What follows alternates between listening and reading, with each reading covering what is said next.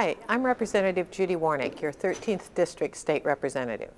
I want to start off my message to you by expressing my heartfelt thanks to the many DOT workers, state patrol officers, and everyone else that has helped keep our state roads safe and got them reopened as soon as possible.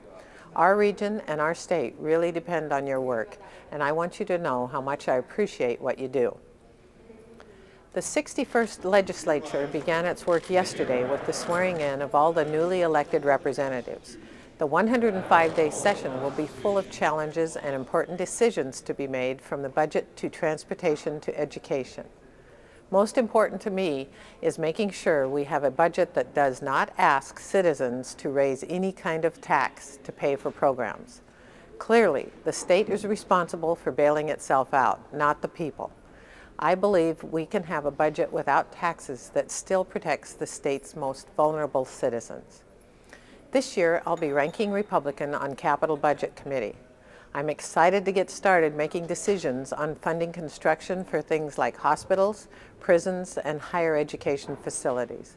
The first thing we'll be doing is making up for needed state matching dollars for the construction of schools in low-income neighborhoods. Finally, I would like to introduce to you my intern for this session. Brant Capel is a senior at Washington State University, majoring in natural resource management. He will be assisting my office and a couple other representatives with research and constituent services. I hope you will contact me with your questions or concerns throughout this busy and challenging session. My door is always open to hear what you think about different issues. Thank you for listening. I'm Representative Judy Warnick.